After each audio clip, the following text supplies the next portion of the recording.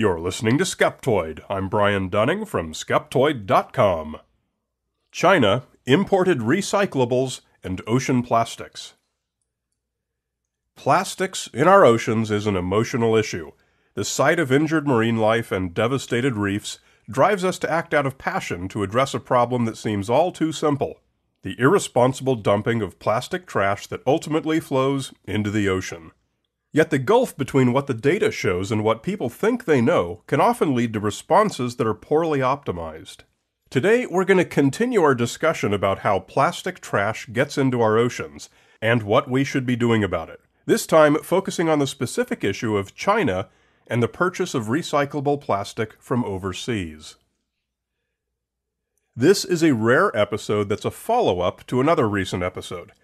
Episode 665 was about plastic in the ocean, where it comes from, the true nature of the problems it causes, and what should be done about it.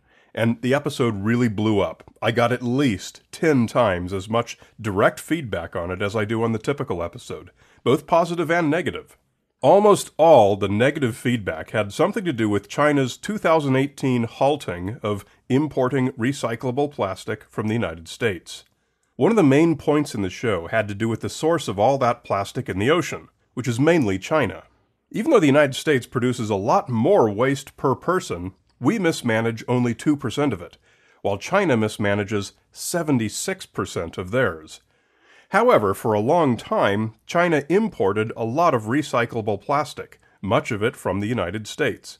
Many of you believed that this meant the United States was still ultimately responsible for much of that trash entering the ocean from Chinese rivers. But with the new Chinese policy in place and imports from the U.S. curtailed, many of you believed that China will now have far less waste to mismanage, and the United States will now have far more.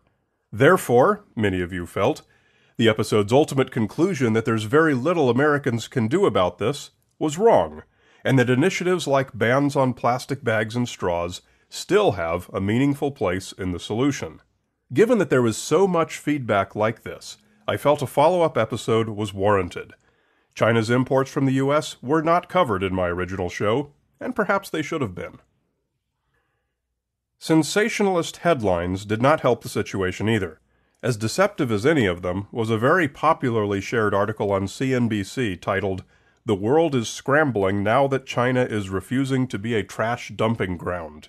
And it included lines like, "China was the dumping ground for more than half the world's trash before the ban."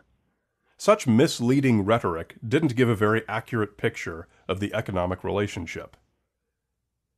First, and most important to understand, is that this was not a case of the U.S. moving its trash to China to make it their problem, which clearly wouldn't make any logical sense for China to do. China did not buy trash from the U.S. They bought recyclable raw materials to feed their exploding manufacturing needs. That material had not been trash in the United States either. It was properly managed recyclables that had been sorted and was ready to go into manufacturing. China did not buy it in order to dump it into their rivers. They bought it to manufacture products with. This was part of China's manufacturing supply side, not part of their post-consumer waste, which is why it's not relevant to their problem of letting trash flow into the oceans. With waste inside China so poorly managed, there was little available high-quality recycled raw material available to industry. That's why they bought it from abroad. It was much cheaper to buy ready materials than it would have been to revamp their own ineffective waste management infrastructure nationwide. A 2018 paper in Science Advances titled "The Chinese Import Ban and Its Impact on Global Plastic Waste Trade" by Brooks, Wang, and Jambeck is an excellent source for more on this. As emerging markets in China skyrocketed in the 1990s, Chinese manufacturers bought more and more recyclables from overseas. It was mutually beneficial for everyone. China needed the inexpensive raw materials, and developed nations needed a profitable way to sell recyclables that exceeded the needs of their own domestic markets. This is where we should revisit the concept of the environmental Kuznets curve, discussed in episode 665. This is a bell curve that shows the amount of environmental degradation over time as a nation's economy develops. Poor nations don't make any investment in the environment, but since they don't have much, they don't produce much trash. Then, as their economy grows, consumers produce more trash and the bell curve climbs. As their economy grows more and they start to see the effects of what a mess they're making, they begin to make environmental investment. And this is where China is right now, at maximum trash output and just beginning to invest in waste management. As the economy grows further, the output of mismanaged waste decreases as effective environmental policy dominates and waste management improves. The United States, for example, is all the way at the far right side of the Kuznets bell curve. A big economy, big investment in the environment, and minimal environmental degradation. At China's import peak in 2010, 123 countries worldwide exported over 14 gigatons of recyclables annually, with China buying just over half of it, as their manufacturing juggernaut was at maximum. As they began to suffer the severe effects of pollution, China began imposing greater restrictions on the recyclables they purchased, requiring that they be better sorted and more pure. Eventually, this became their green fence policy of 2013, which placed strict rules on the quality of imported materials. The green fence had an immediate impact worldwide on material recovery facilities, MRFs, often pronounced MRFs. Suddenly, the MRFs couldn't sell to China, and for many of them, China had been by far their largest customer. In fact, China accounted for about 40% of all their business worldwide. In any business, too much dependence on a single customer can pose an unacceptable risk.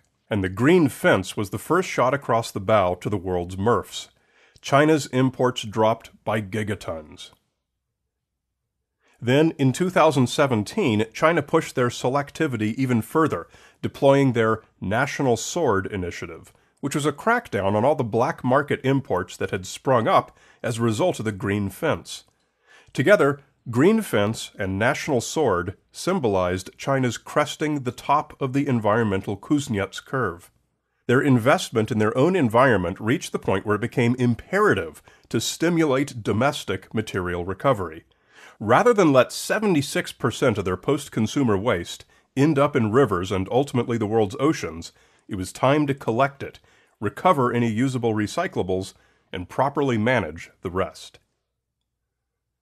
So, it was not unexpected that in July 2017, China filed a notice with the World Trade Organization that beginning in 2018, they would ban all imports of post-consumer plastics, mixed paper, and other recyclables, totaling some 24 types of material. By cutting off Chinese manufacturers' access to foreign raw materials, China was attempting to force the emergence of domestic MRFs to clean up China while stemming the flow of cash overseas. And this is where we are now. Inside the United States, the world's second biggest generator of plastic waste, the impact on the waste management industry has so far been limited, according to the Solid Waste Association of North America, and despite some reporting in the popular media of a doomsday scenario, such as a 2019 article in Wired headlined, "Since China's ban, recycling in the U.S. has gone up in flames." The prediction by some people that American waste management companies would turn to dumping recyclable plastic at sea has certainly not come to pass and would be illegal anyway. Some municipalities have cut or scaled back collection of recyclables, as the industry has focused on improved processes to produce higher quality materials and finding alternative markets for unsold recovered plastic. Economists are predicting that this trend will increase. As MRFs have dropped their prices in response to the increased supply and reduced demand, alternative markets have risen. New technologies such as optical and robotic sorting have contributed to constant improvement in the quality of materials. And importantly, economists expect that China will ultimately relax its ban on purchasing from overseas due to the reduced prices and the improved quality. We're seeing a gradual market adaptation, not an overnight catastrophe. Overall, most analysts are seeing China's ban as generally a good thing for the waste industry worldwide, forcing everyone to, quite literally, clean up their act. But in the short term, deposition of plastics in landfills has increased. However, this is not necessarily a bad thing. But to understand why not, return to the central conclusion of episode 665, where we discussed two major threats to Earth's oceans that are far more immediate and dangerous than plastic trash: overfishing, and above all, global warming and the attendant acidification. One of the keys to controlling global warming is controlling methane emissions, an even more potent greenhouse gas than CO2, but fortunately present in much lower concentrations. Landfills are the third largest source of anthropogenic methane in the world, so it seems like we should be terrified at the prospect of adding more plastic waste to landfills. However, this is not the case. It turns out landfills are a great way to dispose of plastics that the market won't let us recycle. Here's why. Buried trash generates methane in three ways. According to the EPA, these are 1. Vaporization of organic compounds, 2. Chemical reactions among materials in the landfill, and the biggest contributor, 3. Biological decomposition of organic compounds. However, plastic is conveniently immune to this. Inorganic carbon in plastics does not decompose in a landfill environment. It is permanently sequestered and produces no greenhouse gas emissions. If the market can't support recycling plastic waste, landfilling it is, perhaps surprisingly, the most environmentally responsible thing we can do. Conversely, some municipalities have turned to the absolute worst thing we can do with surplus plastic: burning it, often for generating electricity. This creates not only all the greenhouse gases that plastic is capable of, it also produces the unhealthiest components of smog.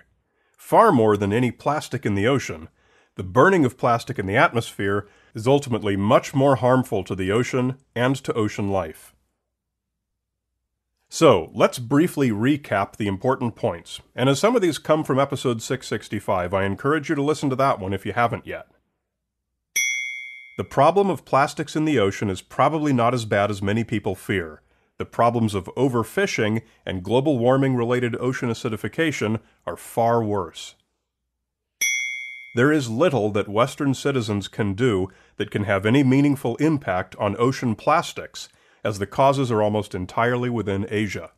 Studies show that initiatives like bans on plastic bags and straws in Western countries actually do more harm than good. China's termination of plastic imports will result in less plastic in the ocean as their industry moves toward increased recovery. The most probable environmental impact China's shift will have in Western countries is a short-term increase in greenhouse gas emissions from the burning of recyclables, but this will likely not last very long. The quality of recovered materials will improve. The best way Americans and other Westerners can help with the oceans is to focus on recycling and long-term reduction of carbon emissions. And that's it. And always remember, one of the key policies we follow here at Skeptoid: seek out data-driven policy over emotion-driven policy. Often, they are different. Sometimes, radically so. A great big Skeptoid shout-out to premium supporters Verl Humphreys, Pete Bacco, Mike in Mississippi, Amanda Lee, and also a big thanks to Dennis Harrington for the cool gift. Skeptoid is an educational nonprofit broadcasting from Bend, Oregon, and we depend on private grants and donations from listeners just like you. To get your shout-out, just come to Skeptoid.com and visit the Members Portal. You're listening to Skeptoid, a listener-supported program. I'm Brian Dunning from Skeptoid.com.